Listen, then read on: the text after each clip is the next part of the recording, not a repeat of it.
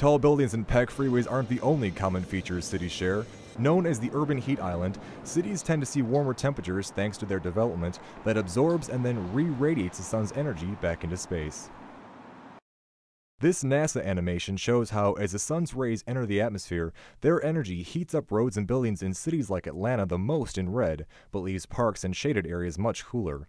As we widen the view and look outside of downtown, you'll notice much less retained heat, except in areas near roads and clusters of development.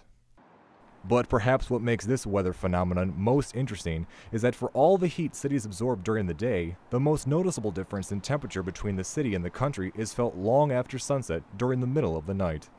During the day, the sun's energy is absorbed by concrete and steel of buildings and city environments. At night, that heat is then given back off and allows the city to be warmer than some of the surrounding areas. As urban sprawl consumes space formerly filled with trees, more materials that absorb and re-radiate the sun's energy as heat take up larger areas. Tree canopy is probably the single most important thing to reduce excess urban heat, but in developed areas, trees are typically cut down, cleared for buildings, roads, parking lots, and so forth. It's very difficult to replace that canopy, but very important to try to put more trees in urban areas. While cities grow outward, larger areas can experience effects from urban heat islands, and that can be a very big problem. Heat kills more people than any other weather event, and not surprisingly, strikes cities the hardest. During the night times is when things tend to recover temperature-wise. When you're dealing with such large areas of heat, we are seeing temperatures at night don't fall off, so you oftentimes get temperatures even in the 80s, where a lot of times they'll drop back down to the 60s and 70s, and that heat stress on the body continues through the overnight hours, so you don't have that recovery time of cooler temperatures that you would normally see. So where do we go from here?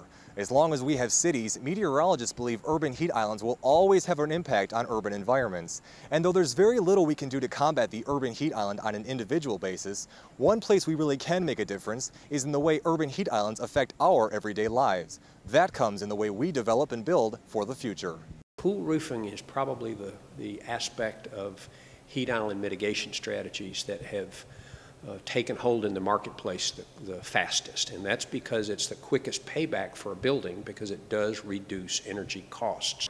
One facility that is benefiting from the economic and environmental pluses of cool roofing is the Atlanta Community Food Bank. The white roof was really a no-brainer in a lot of ways. The roof itself is about 111,000 square feet, white membrane, and besides reducing the heat in the area, that very high reflective roof then does help with some of the heat insulation, particularly in the summertime, so it does add to the energy efficiency of the building.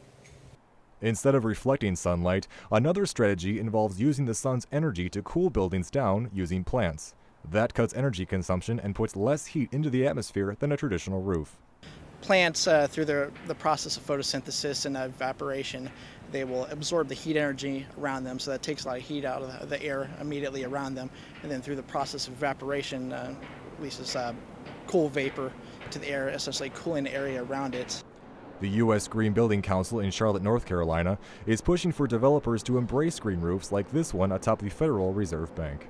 We're all contributing to the environment, the impacts on the environment. It's all of our responsibility. Back on street level, the city of Charlotte is working to cool temperatures by keeping trees in the ground despite the city's growth.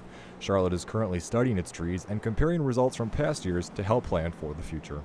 We've had intense development in Charlotte, but we try to balance good ordinances with sound development practices, and that's why we conduct these studies to set feasible goals. A decrease in tree canopy is going to equal an increase in urbanization and subsequently an increase in the urban heat island effect. As cities like Charlotte, North Carolina behind me here continue to build for the future, any building strategy that finds the balance between urban growth and a smaller impact on the environment can be beneficial not only for the environment but for the economy as well. And any building strategy that lessens the amount of heat energy that's thrown into the lower atmosphere can help in reducing the effects that urban heat islands play on our everyday lives. Reporting from Charlotte, North Carolina, I'm Robert Zunz for the Weather Channel.